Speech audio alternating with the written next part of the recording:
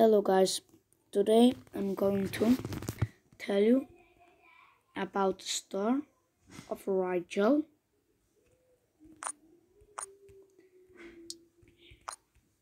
This big star is a blue-white supergiant star. Oops, I blowed it up.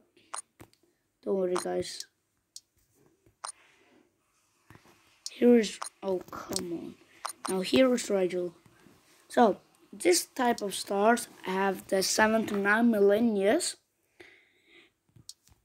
and it already exhausted its fuel, also known as hydrogen. And yeah, it's so far away. Yeah, it can harm us if he goes type 2 supernova. He will go supernova in like 1 million years or less, I think. And yeah, this was all about Rigel, and now I'm going to tell you about his gravity. Here's the Earth for comparison. Earth.